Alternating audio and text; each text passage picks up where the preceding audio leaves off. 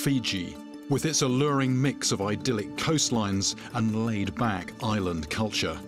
It's a mecca for tourists.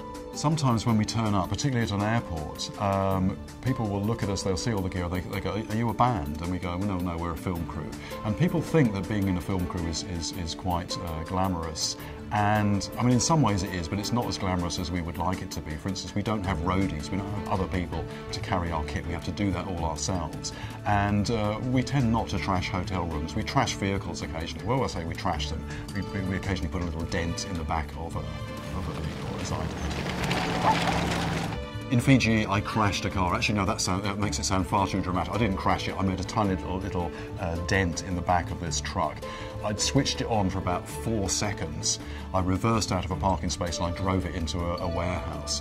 Our sound recordist, who's ex-military, he immediately wound down the window of his vehicle. He's waving out the window going, "Having a bit of trouble there, Jeremy?" So that's me hoping nobody's noticed, and he is waving and shouting at everybody instantly. But I did feel a little bit better when our cameraman managed to dent one of the other vehicles. So he actually dented the roof. How do you dent the roof? Well, in his case, he saw a beautiful view off the side of the mountain. The only way that he could actually capture that on camera is to park the vehicle, climb up on the roof, put his tripod there, and although this is meant to be a rough, tough, all-terrain vehicle, it actually dented the roof, so our insurance had to pay for that.